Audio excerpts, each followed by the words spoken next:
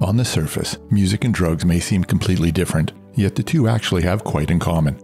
For both trigger the release of dopamine and serotonin, as well as boost your energy levels and sharpen your sensory perception. When combined, drugs and music cause your brain's function and the surrounding culture to merge, creating a unique and euphoric experience.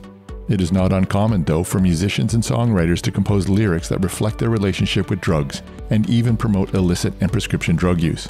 There is a slight chance that drug use could influence a person's music choice and vice versa, leading to drug addiction. Addiction is a chronic disease. There are several treatment options available.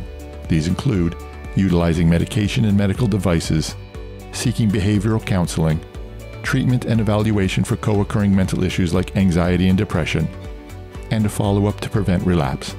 If someone you know is battling drug abuse, help them seek medical advice today. For help getting on the right track and living a drug-free life, contact More Than Rehab today.